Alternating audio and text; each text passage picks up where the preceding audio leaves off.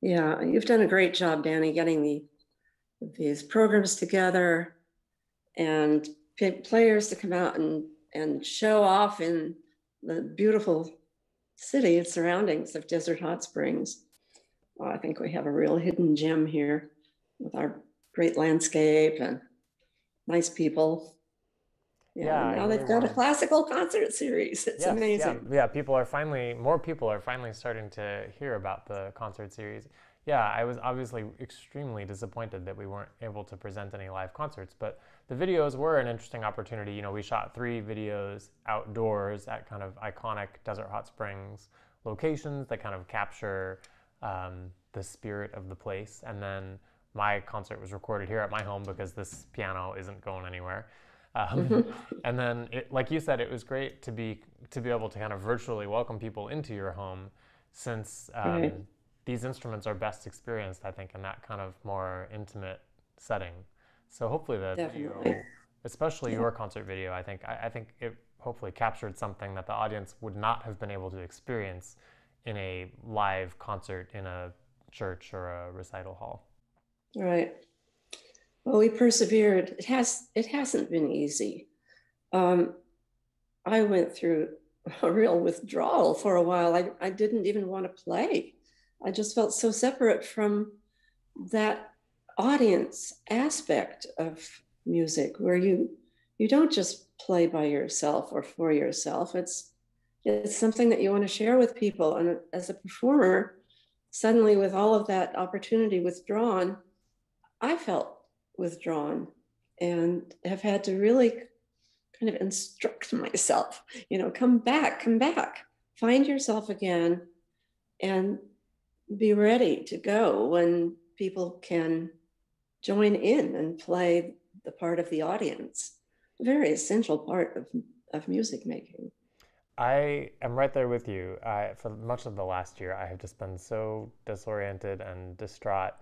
I think the rational part of my brain early on said, "All right, well, I guess I'm going to make the most of this time, and I'm just going to, hunker down, and I'm just going to practice like crazy, so that once I can play again, I'll be in tip-top shape." But it's just really hard to hold on to the motivation and inspiration to practice without having the opportunity to share music with people, especially live.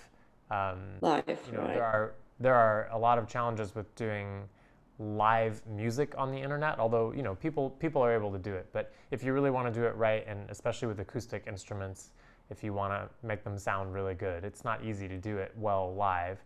And then even doing pre-recorded video concerts like we did, that has its challenges too. Back at the end of 2020 when we were shooting these videos, we were either shooting them outside, which definitely helped minimize any potential risk to everyone who was involved, or shooting a concert video in your home.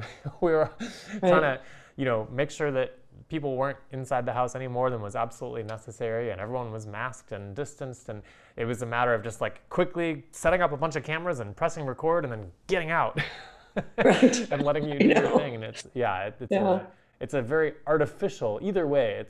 It's a very artificial environment. It's not the same as being in the room with people and actually like getting that energy.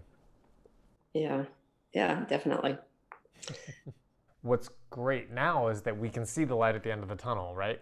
Hmm. We're seeing more and more people get vaccinated, and things start to slowly open up, and things slowly start to be less risky and more safe, and um, outdoor performances are possible. And with any luck, later this year, we might be able to have some live concerts again here in Desert Hot Springs. And fingers crossed, fingers crossed, Yes.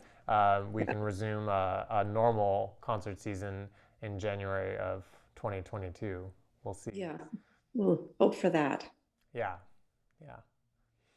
Well, this has been great. Thanks for Yeah. taking the time to chat, and I hope people enjoy tuning in to Meg's concert coming up. Like I said, it's a little different from the others in that it's an opportunity to get invited into a musician's home and get to know their instruments.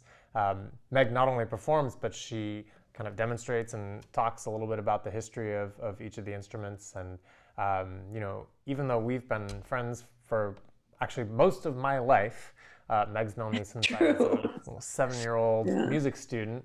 Um, back in Western Massachusetts. I am still learning things from Meg and learning things Well, about, that goes both ways. well, thank you, learning things about music and about life and especially about all of her fantastic instruments. So I hope everyone enjoys tuning in and hearing some wonderful music and learning about some instruments that you aren't likely to encounter elsewhere.